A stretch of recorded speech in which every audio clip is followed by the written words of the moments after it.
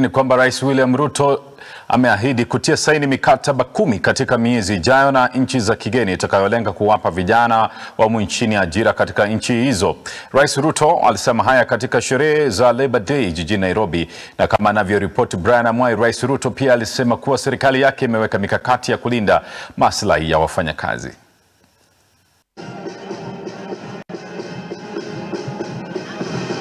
Ni sherehe zilizofanywa ili kuangazia maslahi ya wafanyikazi, sherehe zinazofanyika wakati taifa na Wakenya wanakumbana na hali ngumu ya uchumi.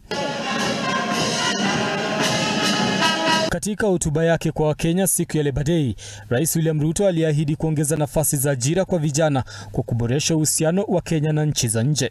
Tuko na nchi nyingi ambazo wanatuuliza wanataka wafanyikazi wa Kenya, na katika hiyo mkutano tumekubaliana tutasign bilateral labor agreement ili wananchi wa Kenya wapate nafasi, kwa sababu wametueleza wanahitaji wafanyikazi milioni 250 kila mwaka Ujerumani, na wanataka wa Kenya wachangie kwa wale wanataka kupata kazi hizo Ujerumani.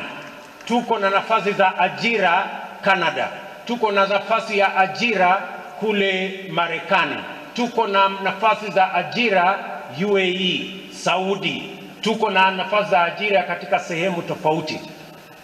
Rais Ruto amewataka Wakenya kujitolea kwa wingi na kunyakua nafasi hizo za ajira.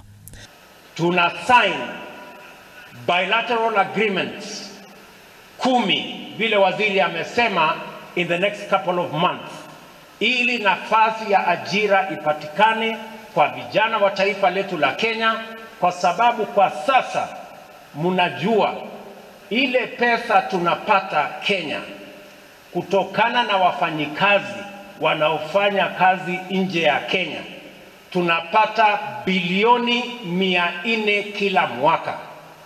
Katibu mkuu wa koti Francis Otoli alitaka serikali kuweka mikakati na kuwalinda Wakenya wanaoenda kufanya kazi nchi za nje.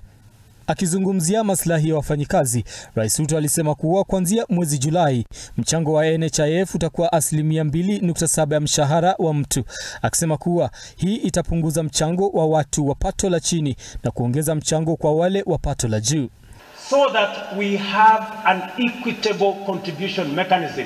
Every one of us is going to contribute 2.7% of their earning to NHIF so that we can carry this load of help equally. Wafanyakazi wamehimizwa kujitolea katika mchango wa NSSF, akisisitiza kuwa hali ya watu wanaostaafu ni duni, na hivyo basi kuongezwa kwa NSSF kunanuia kulinda maslahi ya wafanyakazi. I was pushing that we change this contribution structure ya mambo ya NSSF kutoka shilingi 200 mpaka 6%, ni kwa sababu tunataka wafanyikazi wetu baada ya kufanya kazi miaka 20, 30, 50 waende nyumbani wakiwa na pesa ambayo watalipwa kila mwezi, mpaka kila mtu aweze kwenda hiyo safari ya mbali akiwa anaishi maisha yenye heshima. Akizungumza wakati wa hafla hiyo, Atuoli alikubaliana na mapendekezo ya Rais Ruto kuhusu NSSF na NHIF, huku akiomba Rais Ruto kuongeza mshahara kwa wafanyakazi. But bearing in mind that all of us, including workers, are involved in the restructuring of our economy, your incentive to these workers is only in one form: a consideration for a moderate general wage increase.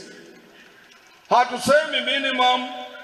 Wakenya wanapopambana na hali ngumu ya maisha, serikali ya Ruto imeahidi kuweka mikakati itakayosaidia kupunguza gharama ya maisha. We say that as the government of Kenya,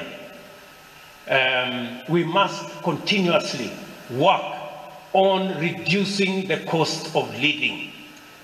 Sisi tunataka kuhakikisha kwamba kila mwananchi anaweza kulisha familia yake. Tunaelewana jameni? Tumeongea mambo ya unga left, right and center. Mimi mwenyewe niliwaahidi ya kwamba tutakuwa na mpango ambayo itateremusha gharama ya maisha. Brian